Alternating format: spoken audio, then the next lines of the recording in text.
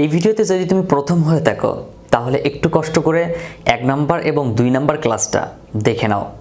1 number এবং 2 number ক্লাসের link ডেসক্রিপশনে দেওয়া আছে, অথবা চ্যানেলের মধ্যে একটু প্রবেশ করে খুঁজে বের করো খুব শীঘ্রই। কারণ 1 নাম্বার আর 2 নাম্বার ক্লাসটা তুমি যদি করে নাও তাহলে এই 3 নাম্বার ক্লাসটা তোমার জন্য সবচেয়ে উপকারী হবে।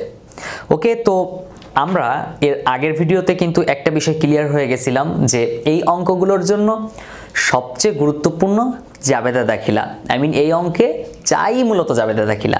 আর জাবেদা দাখিলা করতে গেলে আমাদেরকে এই পার্টটা করতে হবে, এই সূত্রের ব্যবহারটা করতে হবে। আর এই সূত্রের ব্যবহার করতে গেলে আবার এই সূত্রের ব্যবহারটাও করতে হবে। তো মূল কথা, এই অঙ্কে তুমি যখন প্রশ্ন পাওয়া, প্রশ্ন পাওয়ার সাথে সাথে অ্যান্সার করতে গেলে তুমি কয়েকটা জিনিস খুঁজে বের করবা সবার আগে। সেটা হচ্ছে লিখিত অনাদায়ী পাওনা এবং অলিখিত অনাদায়ী পাওনা। তুমি অন্যভাবে বলতে পারবা, লিখিত এটাকে পুরাতন বলা হয়, তাহলে কি বলবা? পুরাতন অনাদায়ী পাওনা। আর অলিখিতটার আরেকটা নাম হচ্ছে নতুন অনাদায়ী পাওনা। তাহলে পুরাতন অনাদায়ী পাওনা এবং নতুন অনাদায়ী পাওনা, এই দুটো অনাদায়ী পাওনা খুঁজে বের করতে হবে। তারপর আরেকটা জিনিস হচ্ছে নতুন অনাদায়ী পাওনা সঞ্চিতি এবং পুরাতন অনাদায়ী পাওনা সঞ্চিতি। যদি এই 4টা জিনিস তুমি খুঁজে বের করতে পারো তাহলে এই অঙ্কে 100% তুমি 10-এ 10 পাবা। তাহলে দেখো তো, যদি আমি এই অঙ্কটা পড়ি, এই প্রশ্নের মধ্যে দেওয়া আছে 1/1/2012 অনাদায়ী পাওনা সঞ্চিতি 4000 টাকা। তাহলে আমরা এখানে একটা অনাদায়ী পাওনা সঞ্চিতি পেলাম। অ্যান্ড এই অনাদায়ী পাওনা সঞ্চিতি যেহেতু 1/1 তারিখে দেওয়া আছে, তার মানে বছরের প্রথমে, তো আমরা জানি যদি বছরের প্রথমে দেওয়া থাকে তাহলে ওইটাকে বলা হয় পুরাতন অনাদায়ী পাওনা সঞ্চিতি, রাইট? তাহলে নতুন অনাদায়ী পাওনা সঞ্চিতি কোনটা হবে? নতুনটা হবে আমাদেরকে যেটা বের করতে বলবে। দেখো এখানে লেখা আছে প্রাপ্য হিসাবের 5% অনাদায়ী পাওনা সঞ্চিতি রাখতে হবে। তাহলে আমরা অনাদায়ী পাওনা সঞ্চিতি দুটো পেয়ে গেলাম। সেটা হচ্ছে পুরাতন অনাদায়ী পাওনা সঞ্চিতি এবং নতুন অনাদায়ী পাওনা সঞ্চিতি। ওয়েল, তো এর মধ্যে একটা টাকার পরিমাণ বের করে দেওয়া আছে এবং আরেকটার শুধু পার্সেন্ট দেওয়া আছে। তো আমাদেরকে পার্সেন্টটাকে যে কোনো মূল্যে টাকায় রূপান্তর করে নিতে হবে। ওকে, তারপর তাহলে আমরা 2টা পেয়ে গেলাম 4টার মধ্যে। আরেকটা হচ্ছে লিখিত অনাদায়ী পাওনা ও অলিখিত অনাদায়ী পাওনা, নতুন অনাদায়ী পাওনা বা পুরাতন, তুমি যেভাবে ইচ্ছা সেভাবে বলতে পারো। এর আরও অনেক কিছু নাম আছে, অবলোপনকৃত অনাদায়ী পাওনা, অবলোপনযোগ্য অনাদায়ী পাওনা। ওকে, এগুলো সিনোনিম ডেসক্রিপশনের মধ্যে দেওয়া আছে। তো তারপর দেখো, তাহলে 1/1 তারিখে অনাদায়ী পাওনা সঞ্চিতি 4000 টাকা, অবলোপনকৃত অনাদায়ী পাওনা 2400 টাকা। অবলোপনকৃত, ইয়েস, টুইস্ট তো মেরেই দিল এখানে। অবলোপনকৃত এই কথাটার সাথে তুমি পরিচিত না। অবলোপনকৃত মানে লিখিত, অর্থাৎ লেখা হয়ে গেছে যেটা, সেটাকে বলা হয় অবলোপনকৃত। তাহলে লিখিতর আরেক নাম অবলোপনকৃত, আরেকটা নাম হচ্ছে পুরাতন। তাহলে লিখিত অনাদায়ী পাওনার একটা নাম হচ্ছে অবলোপনকৃত, আরেকটা নাম কি? পুরাতন অনাদায়ী পাওনা। ওকে, তাহলে আমরা আরেকটা অনাদায়ী পাওনাও পেয়ে গেলাম। এখন আমাদেরকে দেখতে হবে, তাহলে যেহেতু 3টা পেয়ে গেছি, এই অলিখিত অনাদায়ী পাওনাটা এখনো পাইনি, দেখি পাই কিনা। প্রাপ্য হিসাব 50,000 টাকা, অনাদায়ী পাওনা যা অবলোপন করা হয়নি 1200 টাকা, মানে লেখা হয়নি, তাহলে কি বলা যায়? অলিখিত অনাদায়ী পাওনা 1200 টাকা। তাহলে আমরা এই অঙ্কের মধ্যে 4টা জিনিস আমরা পেয়ে গেলাম। একটা হচ্ছে পুরাতন অনাদায়ী পাওনা সঞ্চিতি, লিখিত অনাদায়ী পাওনা, আরেকটা হচ্ছে অলিখিত অনাদায়ী পাওনা অ্যান্ড নতুন অনাদায়ী পাওনা সঞ্চিতি। এবার আমরা যদি অঙ্ক করতে চাই তাহলে খুব সহজে অঙ্কটা করে ফেলতে পারবো। কিভাবে? প্রথমে বলা আছে, যেহেতু আমরা জাবেদা করতে যাচ্ছি, ভালোভাবে বলে রাখি, জাবেদা করতে গেলে কিন্তু আমাদেরকে এই সূত্রের ব্যবহারটা করতে হবে। কি সূত্র? তুমি মুখস্থ করে ফেলো, লিখে নাও। প্রথমে লিখিত অনাদায়ী পাওনা, তার সাথে অলিখিত অনাদায়ী পাওনা যোগ করব, তার সাথে নতুন অনাদায়ী পাওনা সঞ্চিতি যোগ করব, দেন পুরাতন অনাদায়ী পাওনা সঞ্চিতিটা বাদ দিয়ে দিব। দেওয়ার পর আমরা যেটা পাবো অনাদায়ী পাওনা খরচ বা চার্জযোগ্য অনাদায়ী পাওনা। অ্যান্ড 100% শিওর থাকো, ক অথবা খতে আমাদের এরকম একটা কিছু নির্ণয় করতে বলবে, অনাদায়ী পাওনা সঞ্চিতি বা অনাদায়ী পাওনা খরচ। যদি নির্ণয় করতে না বলে তাহলে তোমাকে জাবেদা তো নির্ণয় করতে বলবে। জাবেদা নির্ণয় করতে গেলে, জাবেদার দাখিলা দিতে গেলেও এটা লাগবে। যদি জাবেদা দাখিলা দিতে বলে সরাসরি, তাহলে কিন্তু এটা আর লেখা লাগবে না, কিন্তু তোমাকে মনে মনে হিসাব করে ফেলতে হবে, ক্যালকুলেটরের সাহায্যে হিসাব করতে হবে। তাহলে এখন দেখো, অবলোপনকৃত বা লিখিত অনাদায়ী পাওনা 2400 টাকা। তাহলে আমরা এখানে 2400 টাকা লিখিত অনাদায়ী পাওনার ঘরে লিখি 2400 টাকা। তারপর লেখা আছে যোগ অলিখিত অনাদায়ী পাওনা। আচ্ছা, এখানে অলিখিত অনাদায়ী পাওনা কোনটা? 1200 টাকা। তাহলে আমরা এখানে সরাসরি এই অলিখিত অনাদায়ী পাওনার জায়গায় 1200 টাকা লিখে ফেলি। তাহলে এই দুইটা যোগ করলে হয় 006 3600 টাকা। এর সাথে আমরা যোগ করব নতুন অনাদায়ী পাওনা সঞ্চিতি। বস, নতুন অনাদায়ী পাওনা সঞ্চিতির পার্সেন্ট দেওয়া আছে, তাহলে কিভাবে বের করব নতুন অনাদায়ী পাওনা সঞ্চিতি? এই নতুন অনাদায়ী পাওনা সঞ্চিতি বের করার জন্য আমাদেরকে এখান থেকে চলে যেতে হবে এর কাছে। কিভাবে? প্রথমে আমরা লিখব প্রাপ্য হিসাব কত আছে, 50,000 টাকা। তাহলে প্রাপ্য হিসাব লিখব 50,000 টাকা। এরপর ধারে বিক্রয় যদি থাকে যোগ করে দিব। এই অঙ্কের মধ্যে ধারে বিক্রয়ের কথা কোথাও লেখা নেই, যদি থাকতো তাহলে সেটা আমরা এখানে লিখতাম, মানে 50,000-এর সাথে যোগ করে দিতাম। যেহেতু নেই তাহলে লেখার কোনো প্রয়োজন নেই। এবার আমরা কি করব? অলিখিত অনাদায়ী পাওনা বাদ দিব। কোথা থেকে?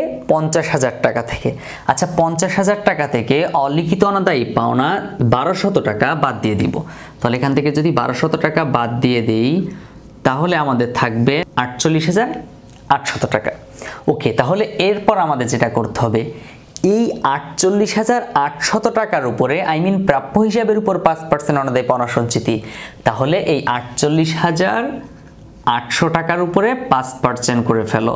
তো যদি আমরা এই 48,800 টাকার উপর 5% করি তাহলে আমাদের অনাদায়ী পাওনা সঞ্চিতির পরিমাণ দাঁড়ায় 2440 টাকা। হলে এখন আমাদেরকে এই যে নতুন অনাদায়ী পাওনা সঞ্চিতি পেলাম 2440 টাকা, এইটা এই নতুন অনাদায়ী পাওনা সঞ্চিতিতে লিখেছিলাম এখানে যোগ করে দিব 2440 টাকা। তাহলে আমরা প্রথমে লিখিত অনাদায়ী পাওনা লিখলাম, তার সাথে নতুন অনাদায়ী পাওনা যোগ করলাম বা অলিখিত অনাদায়ী পাওনা যোগ করলাম, তারপর নতুন অনাদায়ী পাওনা সঞ্চিতি যোগ করে দিলাম, দেন বাদ দিব কোনটা? পুরাতন অনাদায়ী পাওনা সঞ্চিতি। তো পুরাতন অনাদায়ী পাওনা সঞ্চিতি কোনটা? এই যে অঙ্কের মধ্যে দেওয়া আছে 4000 টাকা, এটাকে পুরাতন অনাদায়ী পাওনা সঞ্চিতি বলে। বছরের প্রথমে যেটা থাকে ওটা পুরাতন অনাদায়ী পাওনা সঞ্চিতি। তাহলে এই 4000 টাকা এখান থেকে বাদ দিয়ে দাও, তাহলে আমাদের জের দাঁড়ায় 2040 টাকা। তাহলে আমরা এখানে দুইটা অ্যামাউন্ট পেয়ে গেলাম, সবচেয়ে গুরুত্বপূর্ণ অ্যামাউন্ট দুইটা পেয়ে গেছি। আমাদের চারযোগ্য বা অনাদায়ী পাওনা খরচ 2040 টাকা। এখন আমাদেরকে যে জাবেদা দাখিলা দিতে হবে, মূলত আমরা এই অঙ্কের জাবেদা দাখিলা দেই এই যে টাকা দেখতে পাচ্ছ 2400 টাকা, 1200 টাকা আর 2040 টাকা। আমরা যদি তিনটা জাবেদা দিতে চাই দিতে পারবো, মানে এই দুইটা টাকার উপরে দিতে পারবো আর এটার উপরে, অথবা এই দুইটা টাকার উপর না দিয়ে তুমি সরাসরি মোট অনাদায়ী পাওনা কত টাকা আছে 3600 টাকা না, তুমি 3600 টাকার উপরেও জাবেদা দিতে পারো। তোমার জন্য এটা কোনো প্রবলেম হবে না। আমরা দুইটা অনাদায়ী পাওনা একসাথে যোগ করে একটা জাবেদা দিতে পারি, অথবা দুইটা অনাদায়ী পাওনার জন্য দুইটা জাবেদা দিতে পারি। তো সাপোজ আমি দুইটা জাবেদাই দেই আপাতত, অনেক বইয়ের ক্ষেত্রে দেখছি আবার দুইটা দিয়ে দেয়, আবার অনেক বই একটাও দেয়, সো দ্যাটস নট প্রবলেম।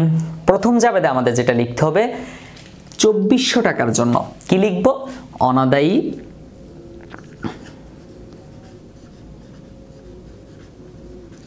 পাওনা সঞ্চিতি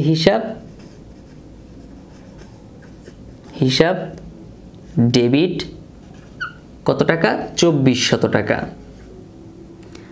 তারপর এর প্রাপ্য হিসাব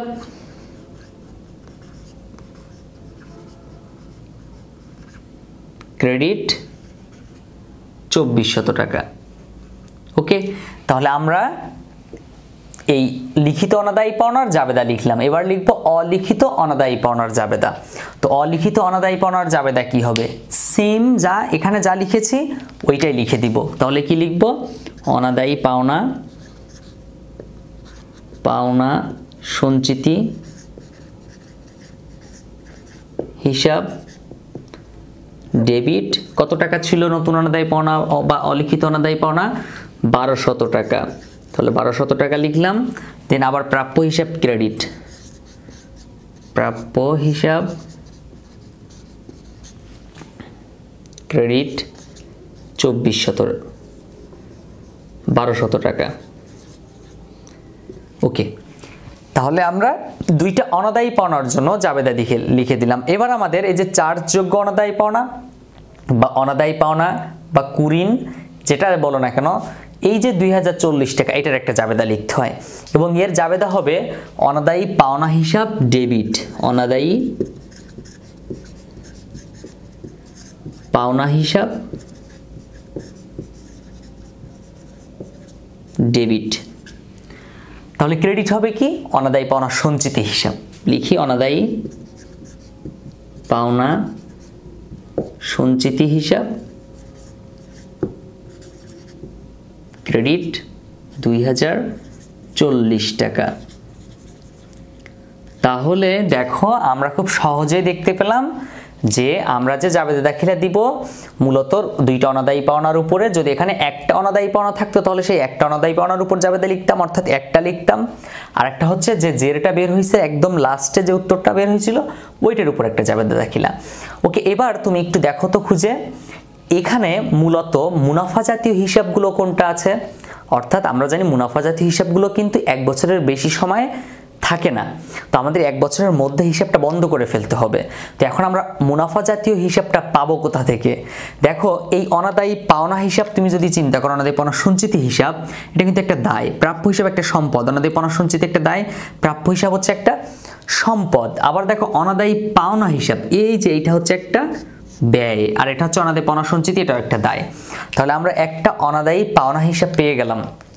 এখন আমাদেরকে এই হিসাবটা বন্ধ করার জন্য, এটা যেহেতু মুনাফা জাতীয় হিসাব, সো এই হিসাবটা বন্ধ করতে হবে। এখানে যে ডেবিট লেখা আছে না, এই ডেবিটের ক্রেডিট লিখে দিতে হবে। তাহলে আমরা কি লিখবো? অনাদায়ী পাওনা হিসাব ডেবিট আছে ওটা লিখবো অনাদায়ী পাওনা হিসাব ক্রেডিট, অনাদায়ী পাওনা হিসাব ক্রেডিট 2040 টাকা। তাহলে আমরা ডেবিট লিখবো কি?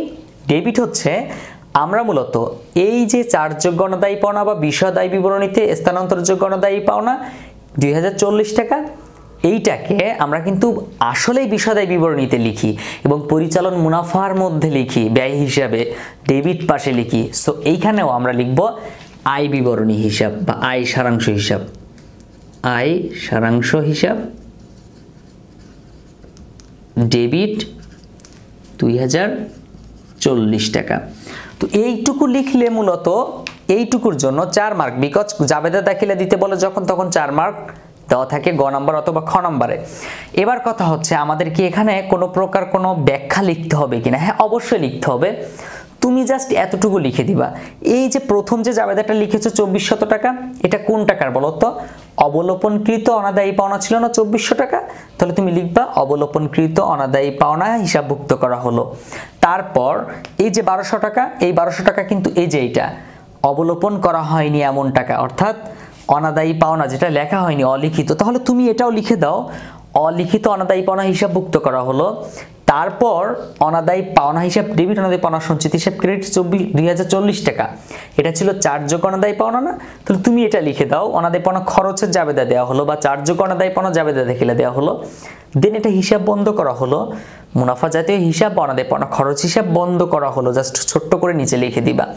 এবার কথা হচ্ছে তারিখ দিব কোনটা? প্রত্যেকটা অঙ্কে ডিসেম্বরের 31 তারিখ বসাবা, তাহলেই হয়ে যাবে। তো দেখো খুব সহজে আমরা দেখতে পেলাম যে আসলে এই অঙ্কগুলা খুবই সহজ, শুধু কয়েকটি জিনিস মুখস্থ করলে হয়ে যায়। সেটা হচ্ছে তোমাকে 100% জাবেদা চারটা মুখস্থ রাখতে হবে। প্রথম জাবেদা অনাদায়ী পাওনা সঞ্চিতি হিসাব ডেবিট, প্রাপ্য হিসাব ক্রেডিট, আর দ্বিতীয় জাবেদা হচ্ছে অনাদায়ী পাওনা খরচ হিসাব ডেবিট, অনাদায়ী পাওনা সঞ্চিতি হিসাব ক্রেডিট। ওকে, তারপর আমাদেরকে এই যে এই সূত্রটা মুখস্থ করতে হবে। প্রথমে লিখিত অনাদায়ী পাওনা, তার সাথে অলিখিত অনাদায়ী পাওনা, তার সাথে নতুন অনাদায়ী পাওনা সঞ্চিতি, বাদ দিব পুরাতন অনাদায়ী পাওনা সঞ্চিতি। এরপর নতুন অনাদায়ী পাওনা সঞ্চিতির অংশটুকু বের করার জন্য একটু অতিরিক্ত কাজ করা লাগে। কিভাবে? ওনারা বলে দিয়েছে প্রাপ্য হিসাবের উপর 5%, তার মানে কি প্রাপ্য হিসাব থেকে যে টাকাটা পাবো না 1200 টাকা, এই 2400 টাকা কিন্তু বাদ দেওয়া আছে। কোথা থেকে বাদ দেওয়া আছে? 50,000 টাকা থেকে বাদ দেওয়া আছে আগে থেকে। এর জন্য এখান থেকে 2400 বাদ দেওয়া লাগবে না, বাদ দিতে হবে কোনটার উপর থেকে? এই 1200 টাকা বাদ দিতে হবে 50,000 টাকা থেকে। যদি এই 1200 টাকা বাদ দিয়ে দাও তাহলে তুমি প্রকৃত প্রাপ্য হিসাবটা পাবা এবং ওনাদের কথা অনুসারে প্রকৃত প্রাপ্য হিসাব 5% করতে বলছে না, তাহলে প্রকৃত প্রাপ্য হিসাবের উপর 5% করলে মানে আমরা এই যেইভাবে 50,000 বাদ 1200 তার উপরে যে টাকাটা থাকে ওইটার উপর 5% করে দিলে নতুন অনাদি পাওনা সঞ্চিতি পাওয়া যাবে। এই নতুন অনাদি পাওনা সঞ্চিতিটা আমরা যোগ করব। ওকে, তো ধন্যবাদ পুরো ভিডিওটি দেখার জন্য মনোযোগের সাথে। ভিডিওটি যদি তোমার দেখার পরে আসলে বিন্দুমাত্র উপকার হয়ে থাকে তাহলে অবশ্যই কমেন্ট করে একটু জানাতে হবে অ্যান্ড তুমি তোমার সব বন্ধুদের কাছে একটু শেয়ার করে দিতে হবে, যাতে পরবর্তীতে এই ভিডিওটি দেখে তারাও কোনো না কোনোভাবে উপকৃত হতে পারে। এবং আমাকে সাহায্য করার জন্য আমার চ্যানেলটি অবশ্যই সাবস্ক্রাইব করতে হবে।